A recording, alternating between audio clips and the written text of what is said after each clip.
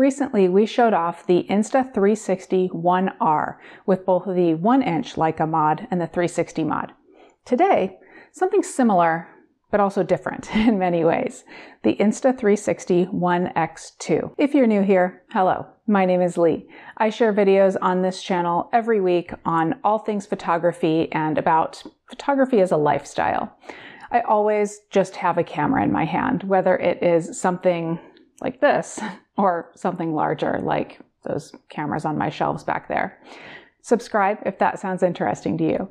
I also have long-form courses on photography, things like the basics of photography, classic portraiture, and right now I'm working through a course on landscape photography. If you would like to see those courses, members have access to all of them. You can learn more about channel membership at the link in the description of this video. While the ONE R is modular, the X2 could be confused as something that's single purpose since it's not modular. It's all one piece. It's about the size of a candy bar, but it has lenses on both sides and some tricks up its sleeve. The reason I say that the X2 is not single purpose is when it comes to 360-degree video, we think of it as all purpose. In a few moments, Raymond is going to hop in and talk about how that flexibility works. But before that, I want to go over some of the highlights with you. There are various action cameras out there, and that one big name that everyone thinks of is certainly good. But Insta360 has made a real splash in the industry, and they keep getting better and better. Speaking of that splash, this camera is waterproof down to 10 meters. It can do 5.7K video, and it has stabilization on a level that we have only previously seen on the Insta360 ONE R when using its 360-degree mod. Also, 4 microphones on board to bring in the audio from all directions. That's the thing with 360-degree video. You're capturing everything. So if you aren't keeping it steady, if the camera's kind of moving around at all angles, it's irrelevant. You're capturing all of the surroundings all of the time. So what about the footage? How do you watch it? If you use the YouTube app on a mobile device or a VR headset, you can actually look around the environment while you're watching the footage, or you can watch it once at one vantage point and then shift your view and watch it again.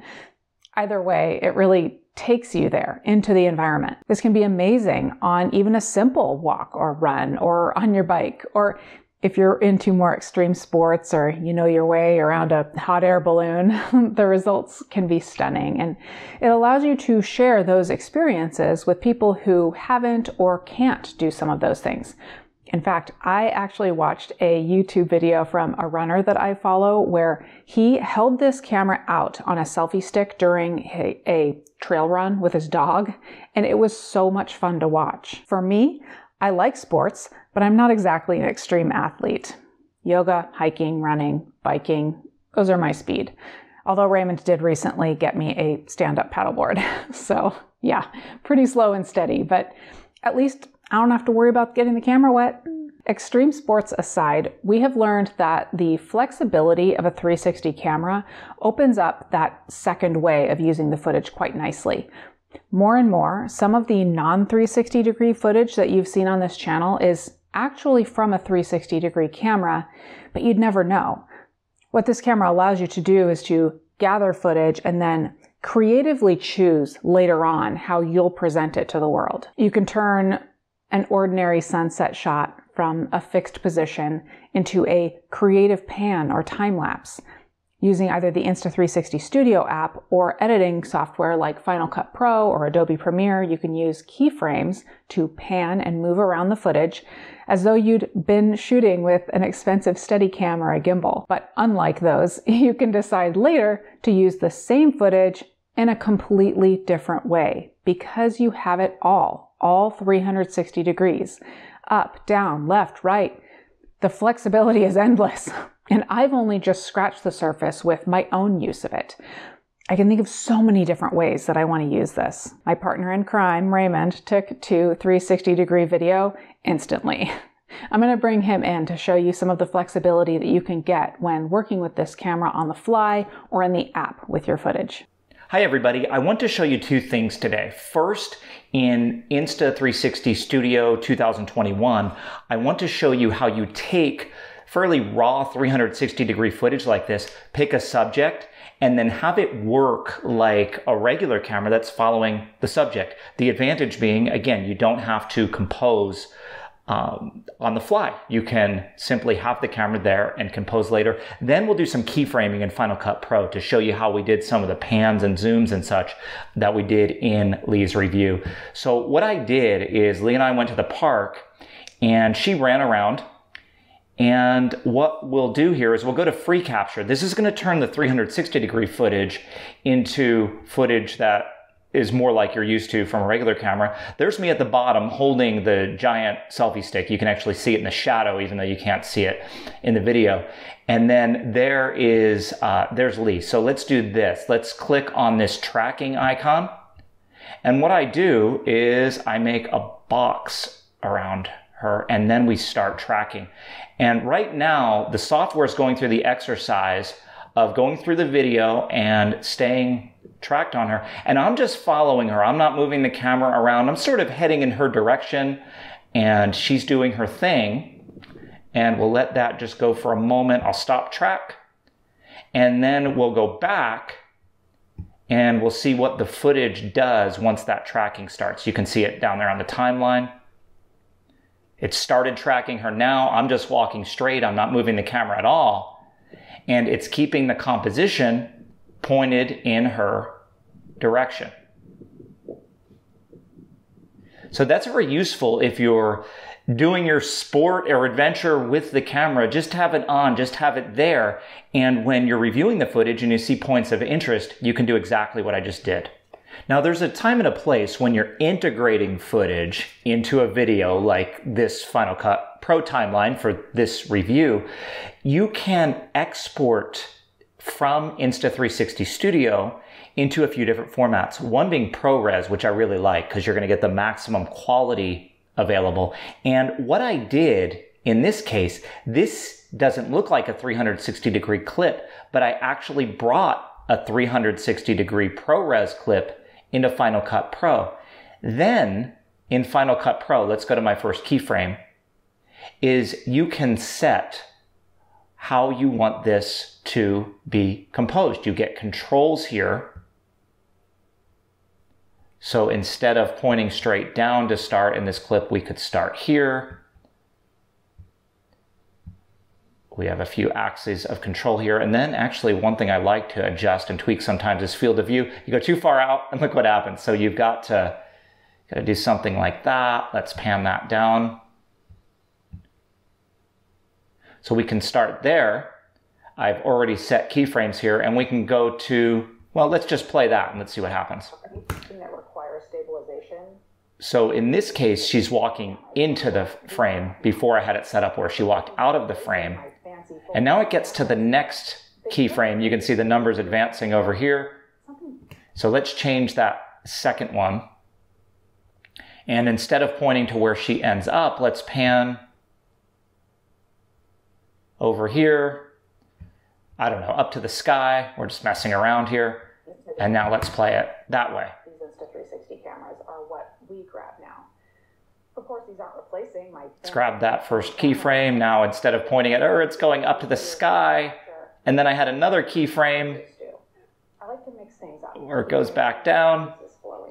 And then it's going to go over to the right. So what's cool about this is basically, you know, if you haven't done keyframes, there's a world of discovery. But basically, you go to where you want it to end up. And then Final Cut Pro will manage the transitions to go from one vantage point to another. And again, with 360, you have the full freedom of the 360-degree footage to work with, as though you can go back in time and just recompose from the environment, again, because you've captured everything. It's pretty neat, and I just wanted to give you a taste of some of the potential of 360-degree footage when you're putting a video together like this one. Thank you, Raymond. It seems like every time we go somewhere interesting, Raymond asks me if I have the 360-degree camera. And if I don't, I can usually track it down on his mountain bike. It may be a little muddy, but never worse for wear. Taking a closer look at the body, you can see that it is super simple. Power button, record button, and a touchscreen so that you can look at different compositions on the fly. Battery compartment, which is also where the micro SD card lives, charging port, and a tripod mount. And some accessories. This is where things can get interesting. This cage gives you a standard GoPro mount to use with a seemingly unlimited number of mounting accessories from a number of brands. This is how we affix the camera to our bikes or to this suction cup mount. Just using the tripod mount, there are a couple of selfie stick options, both of which are magically invisible with your footage. But this extended edition is amazingly long. It can extend to up to 3 meters. You know all those places that you want to bring a drone but you can't? This might be your solution. It really looks like smooth drone footage. And there are a lot of other accessories too, like the bullet time cord. I particularly like their tripod. I've even used it for other larger cameras because it's compact but sturdy. Back to drones for a moment. As Raymond showed, it is a whole new way to think about cinematic drone footage, because you just fly near the interesting stuff and then later you can add whatever creative pans or rotations and stabilization that you think would make a good story. Depending on the situation and the conditions when you're flying that drone, you might not be thinking cinematically at the time.